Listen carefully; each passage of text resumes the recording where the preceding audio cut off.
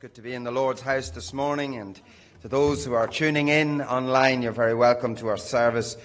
We're going to open our worship this morning by singing number 103, Blessed Be the Name. If you're a Christian here this morning, there's only one name that's above every other name. All praise to him who reigns above in majesty supreme, who gave his Son for man to die, that he might man redeem. Let's stand to sing this wonderful hymn. Thank you.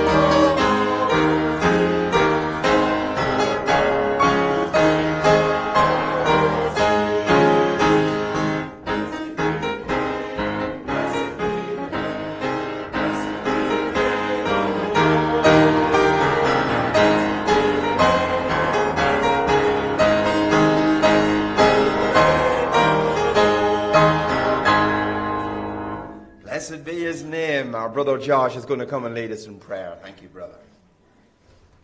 Please be seated. Will you join me with prayer?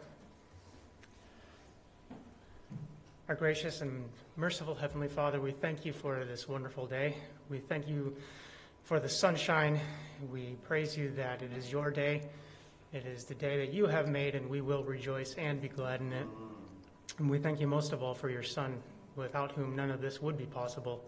Thank you for all the many blessings you've abundantly bestowed on us in our lives. We pray now that you would join with us, that you would, your Holy Spirit would descend upon us, and that you would move mightily within our midst. Be with our pastor, prepare him as he speaks to us, give him a word in due season. May it penetrate and pierce our hearts. May sinners be drawn to you towards repentance, and may believers be encouraged and edified in their faith. And we also would ask that you would bless the preaching as it goes on in all parts of the world on this day, your Lord's Day. We pray all these things in Jesus' name. Amen. Amen. Our second hymn leads us to the cross, number 471. It's in your hymnal. It's located beneath the seat in front of you. The way of the cross leads home. It's number 471.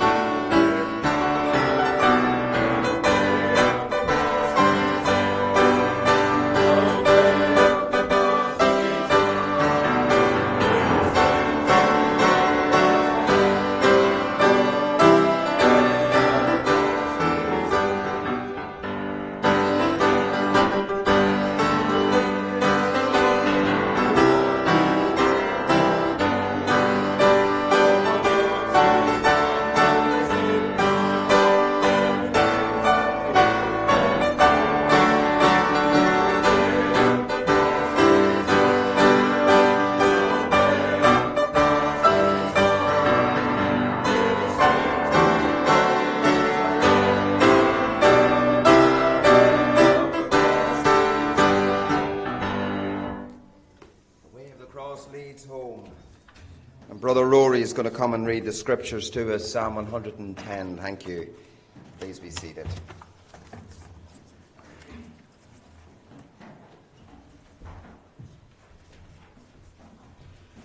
Good morning. Please turn in your Bibles with me to the book of Psalms. As Pastor said, Psalm 110. We'll read the whole psalm, the middle of the Bible, yes.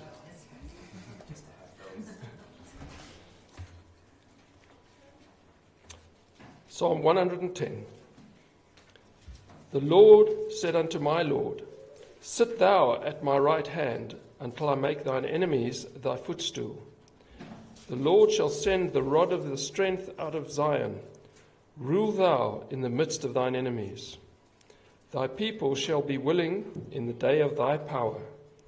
In the beauties of holiness from the womb of the morning, thou hast the dew of thy youth. The Lord has sworn and will not repent.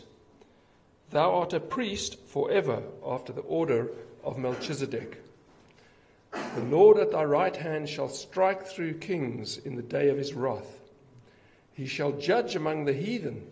He shall fill the places with the dead bodies. He shall wound the heads over many countries. He shall drink of the brook in the way. Therefore shall he lift up the head. May the Lord add his blessing to the reading of his word.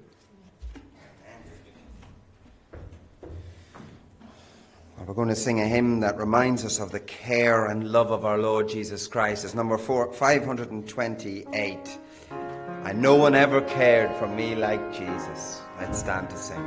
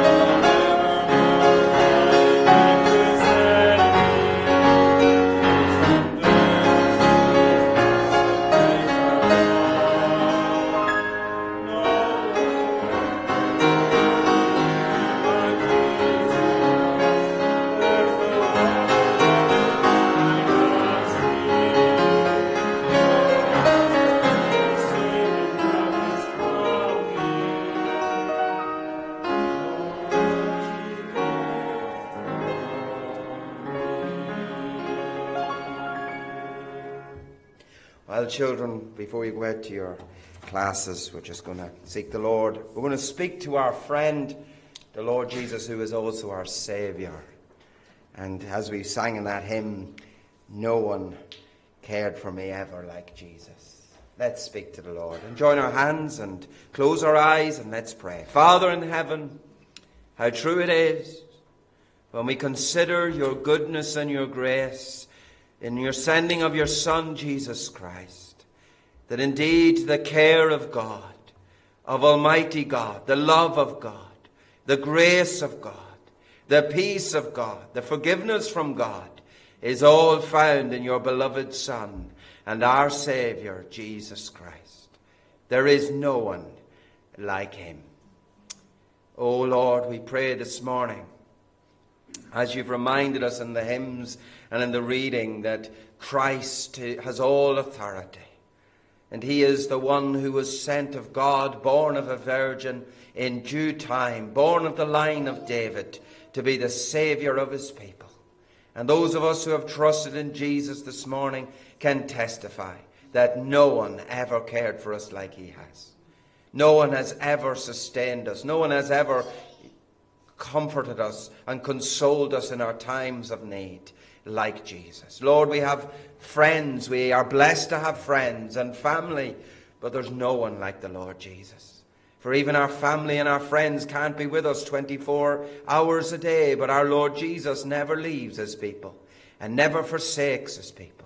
And so we come to you this morning in confidence, knowing, O Father, that you have a purpose and a plan for each of our lives. And our blessed Saviour, we love you, but we ask that you'll help us to love you more. And we pray for those in our congregation who are struggling, who are going through trials and temptations and difficulties. Oh, blessed Saviour, come and comfort your people. We pray for Brother Marco as he preaches this morning in Hazelmere. And we pray for Brother Charles as he's over in Zambia. Keep him safe and bless him as he meets with your people this morning in worship. Pray, Father, for those who are not able to be with us this morning, those who are away on holidays, those who are involved with family, and those who are unwell. Oh, Father, be with each one and keep and bless. And thank you for those who listen in each week and pray your blessing upon them, their homes and their families. Father, we pray for our children now. We pray for your blessing upon the work of the gospel in their little hearts. Pray, Lord, as they go out and listen to the stories of Jesus, that indeed they will be touched by the grace of God.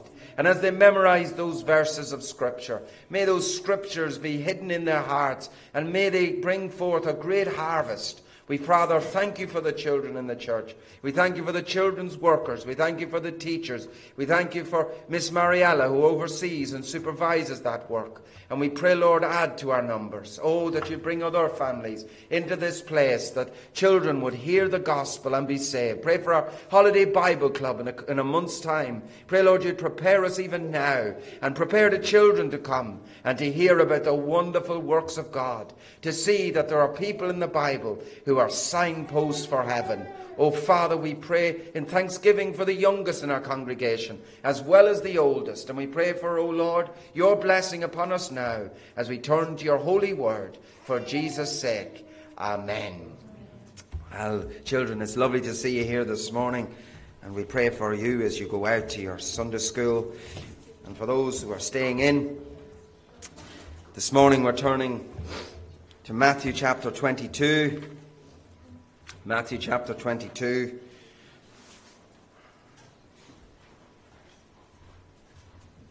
I know it's a warm morning, so I'm conscious of that. It's a blessing to be in sweltering heat in England, isn't it? Well, we're turning to Matthew chapter 22, and I'm just going to read a couple of verses. This continues our series in Who is Jesus Christ? We're in Matthew chapter 22 in verses 41 and 41 to 46. While the Pharisees were gathered together, Jesus asked them, saying, What think ye of Christ? Whose son is he? They say unto him, The son of David. He saith unto them, How then doth David in spirit call him Lord, saying, The Lord said unto my Lord, Sit thou on my right hand, till I make thine enemies thy footstool. If David then call him Lord, how is he his son? And no man was able to answer him a word. Neither durst any man from that day forth ask him any more questions. And this morning we're going to consider together right thinking about Christ, or our view of Christ. I came across this story this week. It was the story of a man who had become a Christian. And he wrote these words. Neither the tongue nor the pen could ever fully tell of the depths of darkness I willingly entered into, find rest, to find peace, joy, anything that seemed to be remotely close to happiness, even if it was only temporary. There was a gaping hole inside of my soul that was hungry to be filled. So hungry and so powerful that it was sucking my life out of me and others who cared for me. I sunk deeper and deeper into the miry clay. I never imagined that there was anyone that could, or much less would, or wanted to rescue me from that place. And then my brother, God bless him, courageously, diligently, and so wisely, lovingly shared the gospel of Jesus Christ. He prayed with me, and I trusted the Lord Jesus. It was October 2010. I recall so vividly that moment when it all made sense. My heart was broken wide open. Jesus gave his life for mine. That moment I wept and cried out to God for mercy. I trusted the Lord Jesus to save me from my soul, save my soul from hell, and I was born again of the Holy Spirit. Being saved is simple, because there's nothing you must do.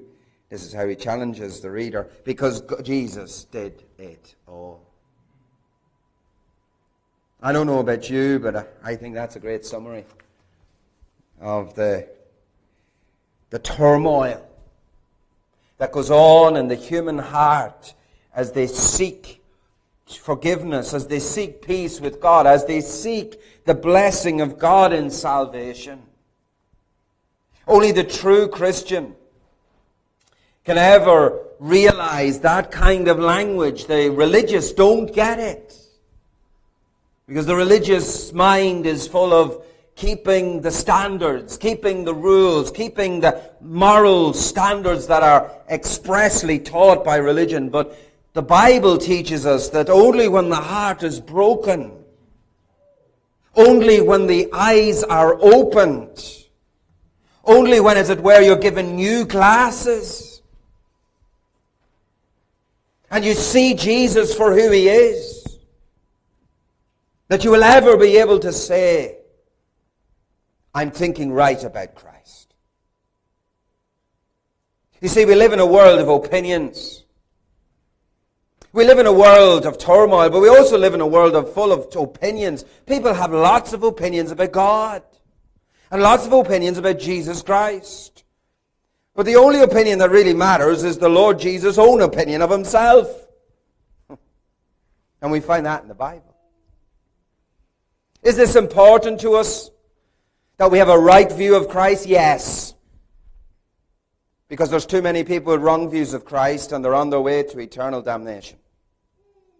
And that's serious.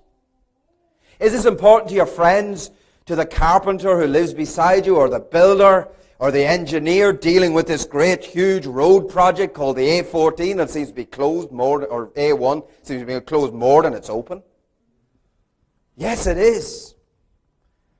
Is it important to the mother at home caring for her little children? Yes, it is. Is it important for children preparing for SATs? Yes, it is. Is it important for young people studying at university? Yes, it is. Why? You might say, why? Because this isn't a matter of opinion that you can take or leave the Lord Jesus Christ. If you have a wrong view of Jesus Christ on earth, you're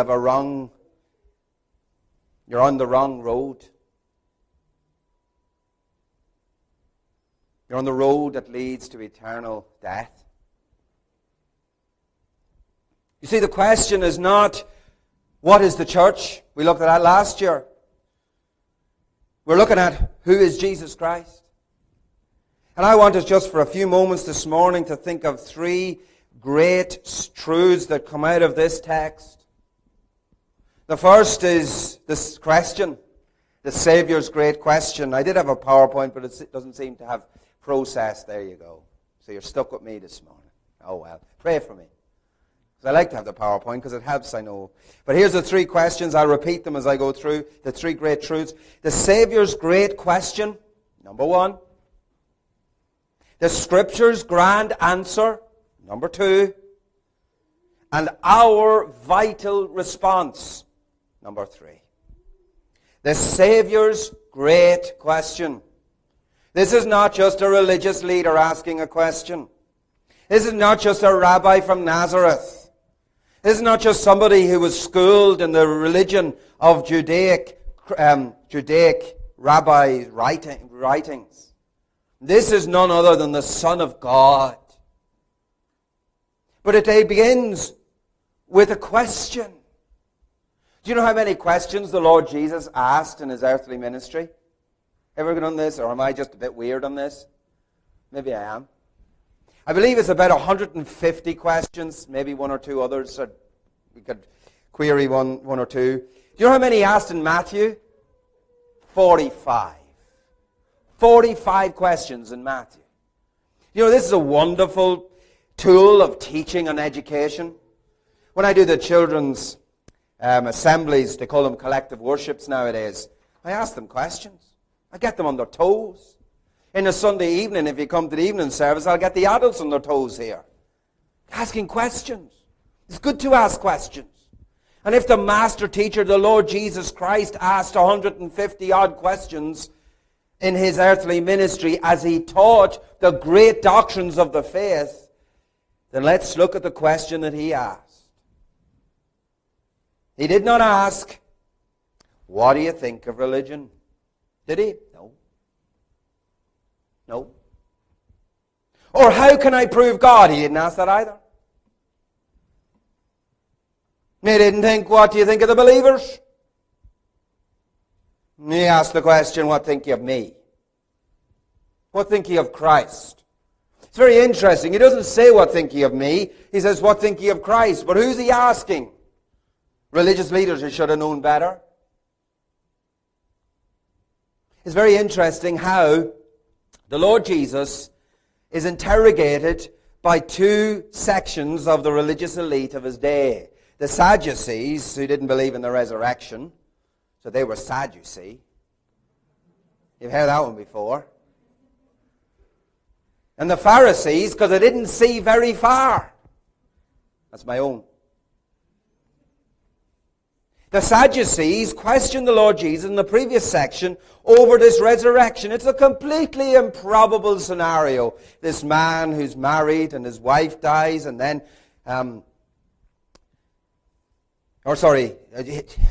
he dies and the wife is left and then she gets married to 6 of his brothers. It's improbable. What are they trying to do? Trip him up? Trip up the Lord Jesus? These questions? Huh. And ultimately the Lord Jesus said, ye do err not having read the Scriptures. Don't you realize that people aren't given or taken in the resurrection of the dead? Ye have not read that which was spoken unto you by God. I am the God of Abraham, the God of Isaac, and the God of Jacob. So the Sadducees are stomached. They're flummoxed. They don't know what to do with this rabbi now. And then, of course, the Pharisees come in. We'll get him. We'll get him. We'll get him on the moral law. It's very interesting. You see how ingratiating they are. A lawyer said, tempting him. That means testing him.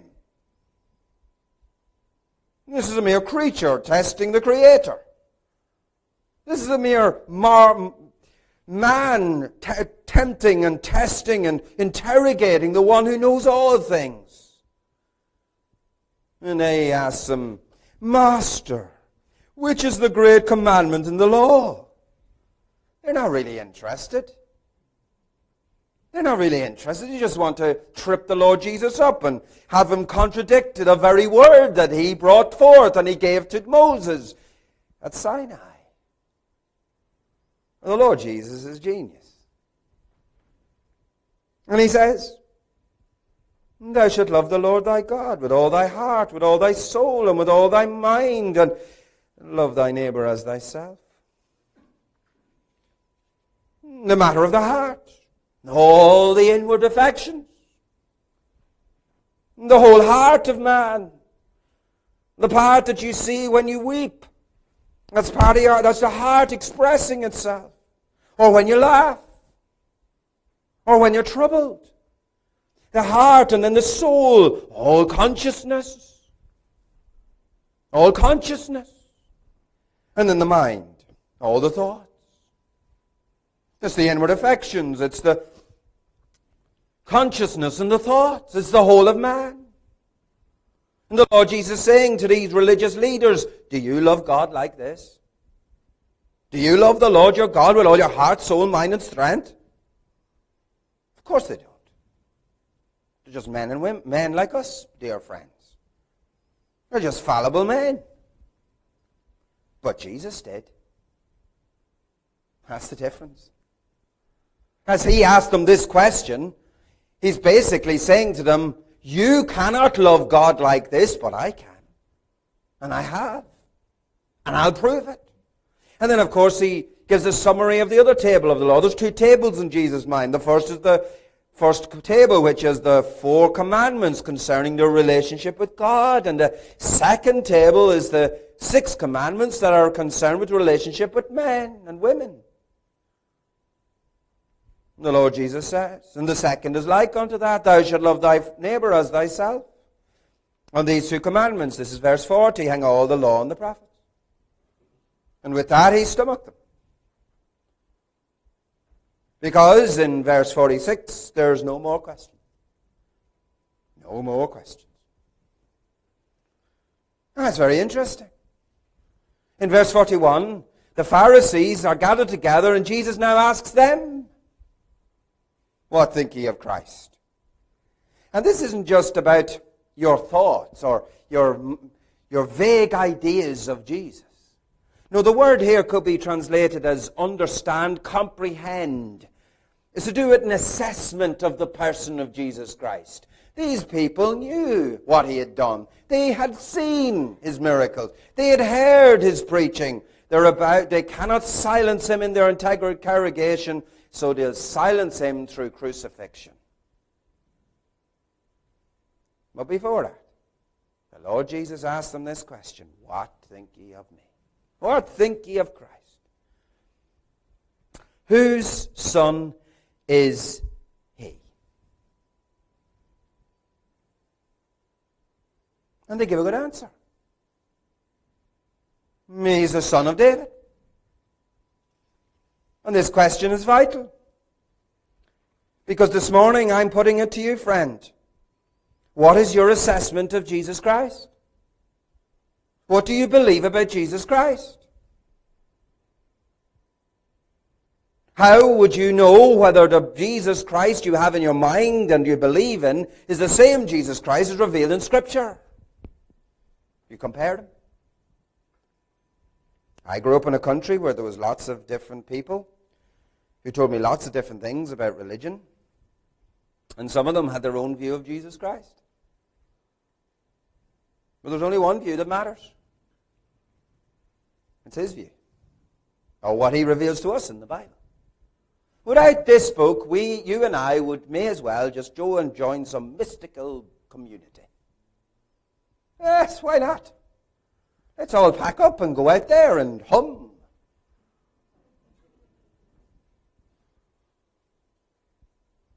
Or let's gather in a circle and wait for inspiration from who knows where to help us. You don't realize how important it is to have a Bible. And I'm afraid there are people this morning who go to worship and that's what they'll have. They'll have someone who'll open the book and close the book. And then they'll hum. or they'll have a meditative, contemplative prayer. Whatever happened just reading the Bible and studying it and trying to explain it? And I admit, some of us preachers, we struggle to explain these things because these are deep things. These are not shallow things. And so Jesus asked them, whose son is he? Now, what do Christians believe about Jesus? Well, here's a summary of what we've been looking at for the last 6 weeks. We believe he's God's son. We believe he's equal with God. We believe he's the creator of the universe. We believe that he's the Son of the living God. Who said that? Peter, do you remember? And then Thomas, my Lord and my God. We believe that all authority is invested in Jesus Christ. We believe that Solomon had a wonderful picture of Jesus, don't we? I know some of you were taken with that message. He's altogether lovely. And now this morning we're going to just look at what Jesus said. And we're going to look at where Jesus pointed to. He pointed to the Old Testament. Are you an Old Testament Christian? I don't mean are you 400 or 500 years past your sell-by date. I mean, are you ever in the Old Testament? You ever read it? Because Jesus quotes from the Old Testament exclusively. And he quotes from Psalm 110, and it's quoted 7 times in the New Testament. And Jesus himself quotes it. And that's why I had Brother Rory read it. And I'm just going to pick out a few things. Because this is marvelous. And it's wonderful. And the Saviour's great question is to you. And here's the Bible's grand answer. What is the Bible's grand answer? Well, I'm going to take you on a whistle-stop tour of certain texts of Scripture. But first of all, we're going to stop off in Psalm 110. So let's get our fingers ready, because we're going to do a lot of page flicking in 25 minutes. Psalm 110. The Lord said unto my Lord, middle of the Bible. That's why I say middle of the Bible. It helps friends. The Lord said unto my Lord, sit thou at my right hand until I make thine enemies thy footstool. Now here's something. There's a conversation going on in heaven. It's not between the angels. It's between God the Father and God the Son, if we can take it as a New Testament description. It's the Lord God of heaven and earth, and it's his beloved Son. And here they are. And they're having a conversation. Well, actually, what the Lord God of heaven, the Father, is saying is, sit thou at my right hand until I make thine enemies thy footstool. You're going to be victorious, my son. You're going to destroy the enemies. Our enemies. Those who are ranged against us. They're described in Psalm 2. The kings of the earth set themselves, and the rulers take counsel together against the Lord and against his who? His anointed one. That's still happening. But the Lord says to the Lord. Notice in our version it's Lord, capitals, and then as large L or capital L, and then small or lowercase letters. It's Jehovah speaking to Adonai. If you want some Hebrew. 2 different people. Persons. Sorry, not people. Persons. But equal. Sit thou at my right hand. Why the right and not the left? Because the right is the place of blessing, the place of legitimacy, the place of authority. And of course we read in Matthew 28, all authority has been invested or given unto me, says Jesus. And then the Lord shall send the rod of thy strength out of Zion, rule down the midst of thine enemies. The people, thy people, shall be willing in the day of thy power. Who's that? That's you and me, if you're a Christian. Thy people, in the days, in the beauties of holiness, from the womb of the morning, thou hast the dew of thy youth. The Lord, back to God of heaven, the Father, the Lord hath sworn, verse 4, will not repent. Thou art a priest forever after the order of Melchizedek. Now, why is this important? Because the religious leaders, they would have memorized this. They would have memorized this. They would be looking for a Messiah. It's interesting. Jesus says, not, who do you think I am? But he asks them, what think ye of Christ? It's a Greek word that's translated as our anointed, or in the Hebrew, it's Messiah. So there they are. They're asked by the Messiah, who do you think is the Messiah? Talk about putting them on the spot. But they would have known this text. And then the Lord, verse 5, the Lord at thy right hand shall strike through kings in the day of his wrath. This is Psalm 110. Now there's two questions here under this Bible's great answer. Let's look at Psalm 110. There's a question of legitimacy. Jesus asks them, whose son is he? Now they're looking for a military Messiah. One who will launch a great campaign against the great enemies of, so they would call God, the Romans. And the Lord Jesus is a great disappointment because he's not actually going to launch a great assault against the Romans at all. Oh yeah, one day they'll be destroyed. Their empire will be no more. But he's not going to call a great legion from heaven and destroy all these Roman occupiers. Because that's not what he came to do the first time. But they're expecting this, and they're very disappointed. They also don't like the fact that he keeps talking about their sin. And they don't like that. He doesn't like the fact that he's exposing them constantly with his teaching. Isn't it interesting? They would have known this text. And this text would have pointed them to a Messiah, and yet they won't actually look at the Messiah who is speaking to them face to face.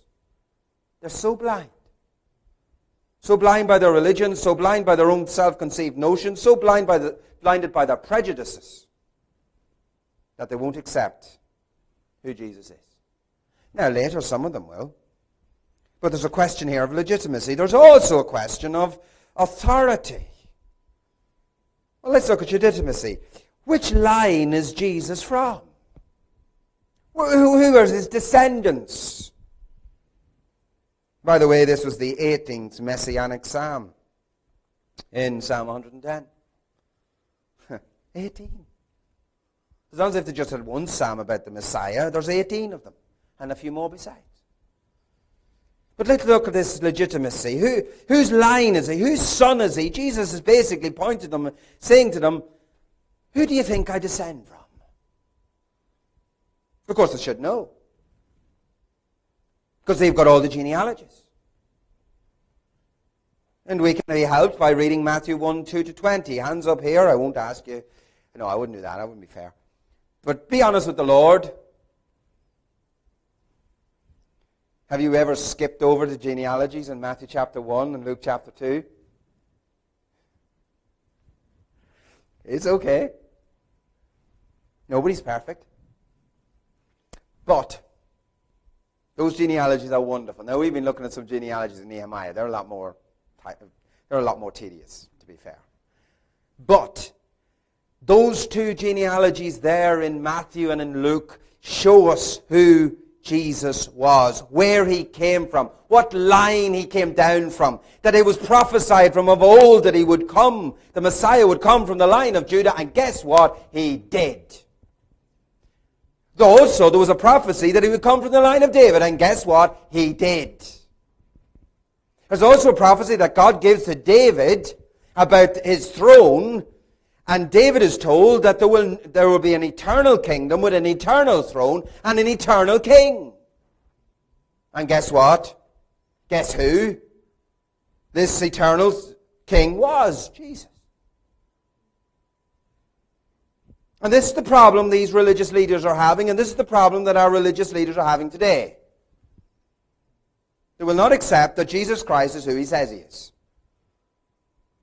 And I find it quite incredible that there are leaders who claim to be Christians who won't actually believe what the Bible tells them about Jesus. That's sad. But then there's authority. Whose son is he? What authority has he got? Now we've looked at the legitimacy. Let's look very briefly at authority. Because some people here this morning might think, well, okay, that's fine. We've got a historical figure. We've got someone who is a real, living, breathing flesh and blood. Here is a person who history proves that actually lived. But what's that to me? And that's a good question. But if you look at it a little bit further, at who this man was, and what this man did, and what he claimed, you'll see that this question is vital. What think ye of Christ? Is he just an interesting figure of history? Maybe he's a very moral man. Oh, if only more people were like Jesus, the world would be a much better place. And in a sense, that's true. But it can never be a reality. Because he's God and man, as we looked at a few weeks ago. And then somebody says, well, I like his teaching. I like his religious ideas. But that still doesn't answer the question. The Lord Jesus doesn't ask you, now, what do you think of my religion? He says, what think you of me? What think you of Christ? Some people would have this idea that Jesus was a martyr, and you're right. So you think you're right. He died, and it's a terrible thing that a good man should die in such a terrible way. And we'll be celebrating the Lord's Supper in a few moments, and the fact of the matter is, it's true he died. But he wasn't a martyr like we'd think. He was a sacrifice for sin. He is the only sacrifice for sin. He was the one who offered up himself on the cross. You see, this is really important. Whose son is he? Whose son is he? The Bible's grand answer. Now let's get our fingers going, because we're going to look at some key texts.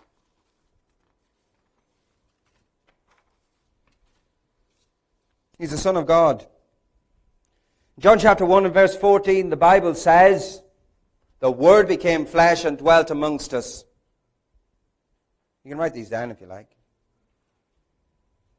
He is the Son of God. He is God become man. In Colossians 1 and verse 23, we're told that in him dwelleth the fullness of the Godhead bodily. There's a message for those who proclaim to be Jehovah's Witnesses. He was with God, says John chapter 1, verses 1 to 4, face to face with God before the world began. And he alone is the one whom God addresses as an equal.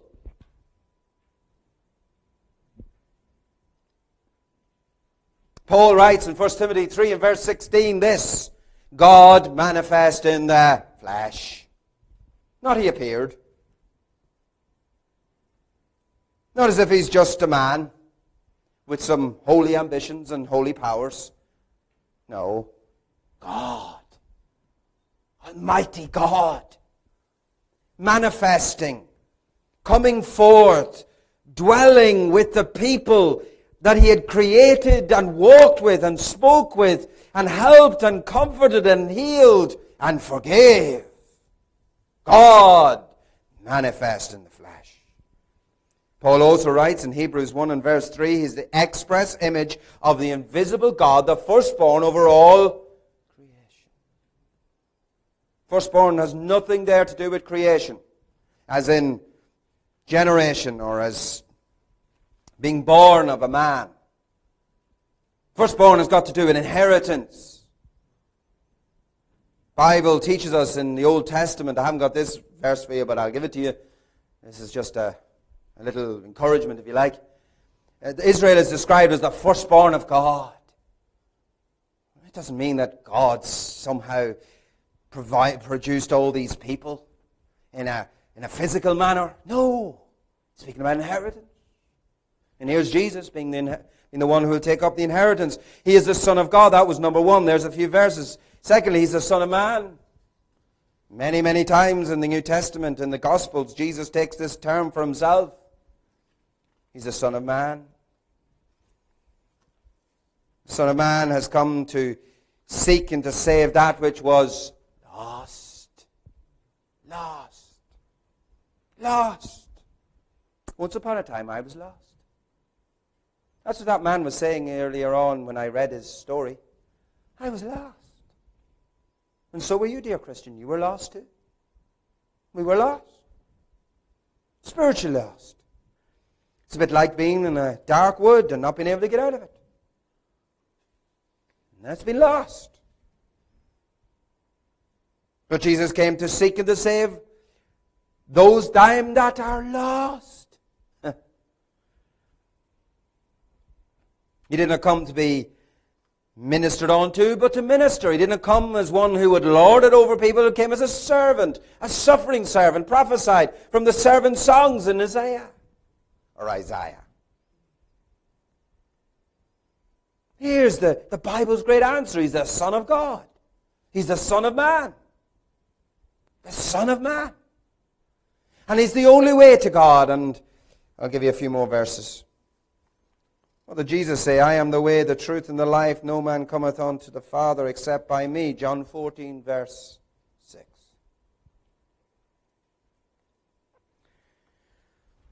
He says, none can come unto him except the Father draws him.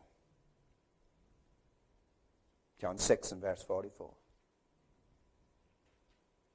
If he's the only way to God, and he tells us himself he's the way, the truth, and the life, there is no other way, there is no other truth, and there's no other life that will lead to salvation. Exclusive. But here's another thing. In 1 Timothy 2 and verse 4, he tells us he's the only mediator. He's the only go-between, he's the only priest, he's the only sacrifice, he's the only substitute. He's the only mediator. He's the only one that can stand between you and me. You and me. You and God this morning. Because actually, he stands between me and God this morning. Does he stand between you and God? Is he your mediator? When you rose this morning on a beautiful sunny morning and sought the Lord, do you know your mediator was there mediating for you? Mediating for you. But he's not only mediating for you, he's also mediating all the God's blessings to you. It's a double mediation. He's the only mediator. He's a wonderful mediator. He's a perfect mediator. He's a beautiful mediator. He's my mediator. Is he yours? What think ye of Christ? There's something of the Bible's answer. But I can't leave you without saying this. One day he'll come back. Sooner rather than later. Much sooner than some of us might think. Maybe not as soon as others might think. But he's coming. There's so many things happening in the world today that makes you think, when is he coming? He's coming back to judge the living and the dead. He tells us himself. In the book of Revelation, we're told that Jesus is coming. He's coming. And he'll come not to save, but to judge. You see, this is who Jesus is. And this is the Bible's great answer. And the question I have now for you in closing is this. How will you respond? You see, you've seen something of the Saviour's great question. It's a profound question. He began his ministry with asking a question, and he almost ends his ministry with asking a question. In beginning his ministry, he started with this idea of love. Fellowship. I'll find the text if I can. You just bear with me. But at the end, he doesn't ask. He says, if ye love them, have love for ye, what reward have ye? The Christian goes the extra mile, you see. If you're going to reach out to that person who's not really interested in the gospel, maybe loving them will help. But then the Lord Jesus ends his ministry with this question, why hast thou forsaken me? My God, why hast thou forsaken me? And the question he's putting to you now, why have you forgotten me? Why have you disowned me? Why have you ignored me? Why have you rejected me? That's what he's saying. He's saying to you, dear friend, this morning. You're sitting there and thinking, but I haven't. But you haven't trusted in him. You haven't asked him to save you. See, this vital response, friend. It's a vital thing.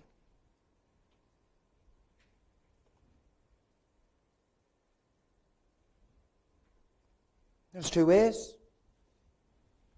There's God's way, and there's man's way. And which is it? God is very clear. He tells us straight. There's two views. And there's my way or there's man's way. Well, man's way is like this. I think Jesus is a lovely person. I wish there were more people like Jesus. I met somebody recently who told me something along these lines. I'm very interested in his teaching. He says some marvelous things. And then you ask the person, but is that all? Or do you know Jesus gave us great examples for social justice? Social justice, that's what it's all about. Or saving our planet, that's what it's all about. Now, I'm not saying it's not wrong to try and save the poor unfortunate turtles that are dying because of plastic. But I am saying this. That's not the reason Jesus came. It's not the reason Jesus died. And it's not the reason Jesus is returning. Or there's another person. He had wonderful ethics. Philosophers. Wonderful ethics. Wonderful teaching. Wonderful morals. We should follow him. We should love those who are unlovely. Yeah, and you hear these religious leaders today and they'll jump on the bandwagon and say, I'm a Christian and I follow Jesus. And they bring out these various lovely, vague statements. And God doesn't want anything to do with those kind of things. I mean, God wants us to really think of who he is, who Jesus is. I mean, God wants us to redirect our attention and our mind and our hearts to who Jesus truly is. And that's why we have a Bible. Do you ever bless God for having a Bible? There are people this morning in Africa who don't have their own personal copy of a Bible. There are. And I don't know how many copies you have on your shelf, but I've got a few. Because I look at different translations, of course, for the messages.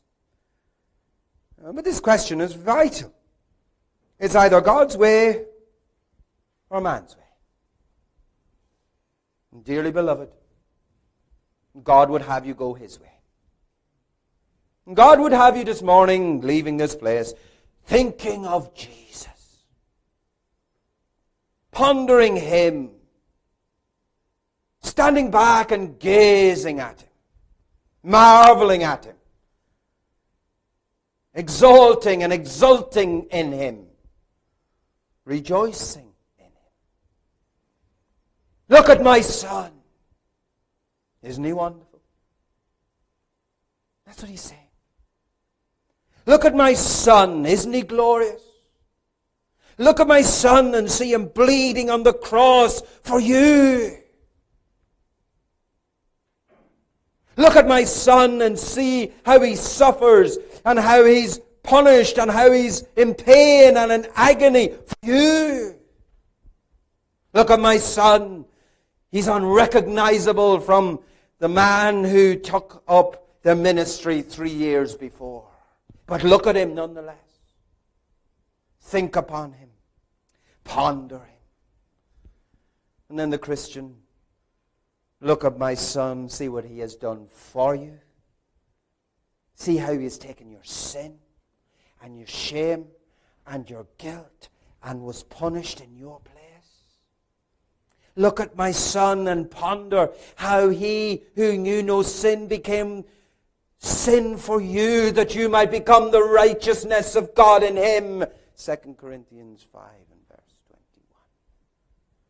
Look at my son and see how he's expiring in his last breath, and he's felt the forsakenness of God, and yet he's willing to go all the way through it for you.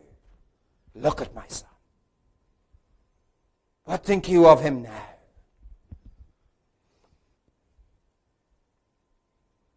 Look at my son as he gives up his last breath and says, Father, into thy hands I commend my spirit.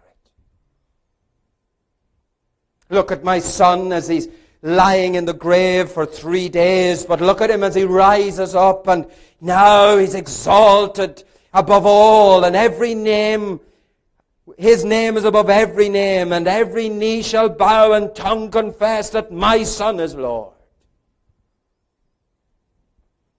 Look at my son as he's on his way back. He's coming. Ponder it afresh.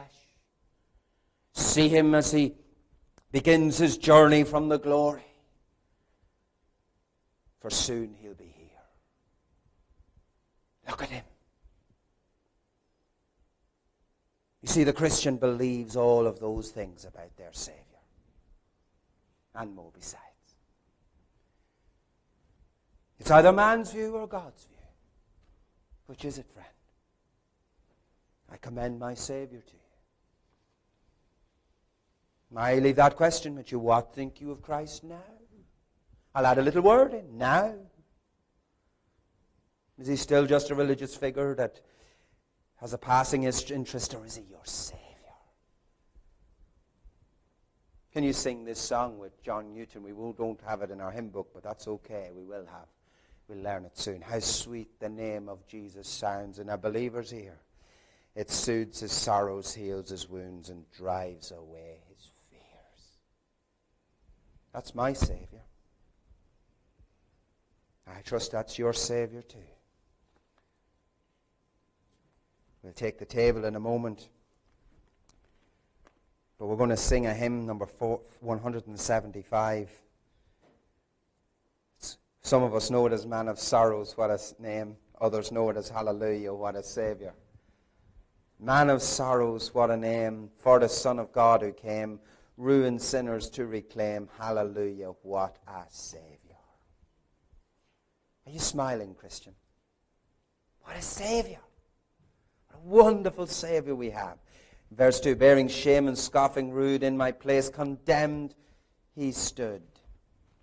Sealed my pardon with his blood. Hallelujah. That's a Hebrew word. Praise the Lord. What a Savior. Let's stand to sing.